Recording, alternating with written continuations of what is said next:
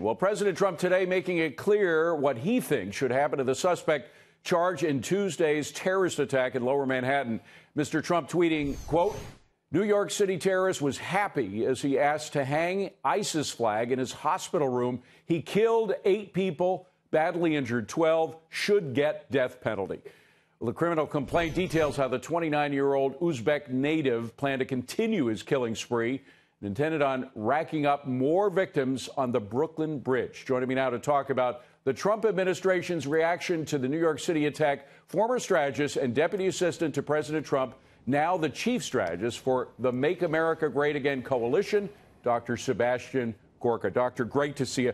I want to first talk about critics of the president, particularly those who suggest that this terrorist was a lone wolf. And that phrase kills me because it's an oxymoron.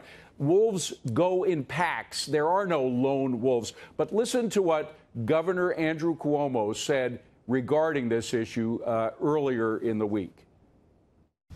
But from all the evidence we have, he was the quote-unquote lone wolf model. We don't have any evidence that suggests this was part of a larger plan or there were future actions or there was a large concerted effort. In many ways, we're seeing the evolution of jihad tactics. Of course, the more we learn about this guy, the more we realize he did have a network. But what's your reaction? You know what's really disturbing is that Governor Cuomo actually made a similar statement within minutes of the attack, which is beyond irresponsible. There is absolutely no way he knew right then whether or not this man was acting alone or was part of a broader conspiracy, as now clearly seems the case.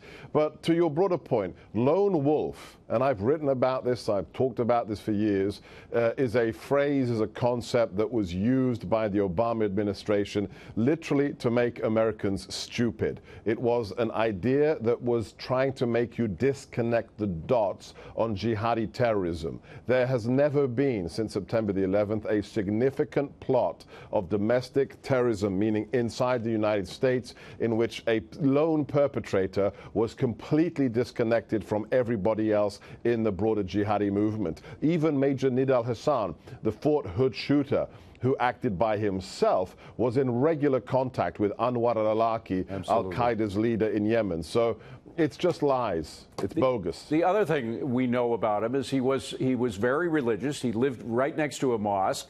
One of the mosques that he attended was actually under surveillance by the New York City police up until 2014, when groups like the ACLU took the police to court for this surveillance.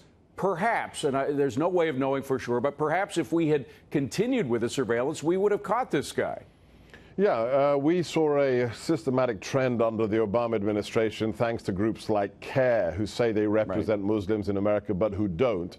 There was a systematic use of political correctness, threats of cause of Islamophobia, to basically endanger American lives. Political correctness is used to undermine national security, and that's why Mayor de Blasio has attempted to shut down the most fruitful undercover intelligence operations the NYPD established after 9/11. You know, technology is great. Intercepting phone calls and emails is great, but at the end of the day, the best quality intelligence comes from human assets, human intelligence, undercover agents, confidential informers who are in the communities, who can identify a terrorist before they make that pressure cooker bomb, before they rent that truck and mow down women and children in Manhattan. So yeah, we need to get back to common sense, and that's what the president is doing out of the White House. You know, one thing that distinguishes him from a lone wolf, if there ever was a lone wolf, is the fact that he brought 23 of his relatives over, having come here with a diversity visa lottery, having won that lottery, brought that group of people with him.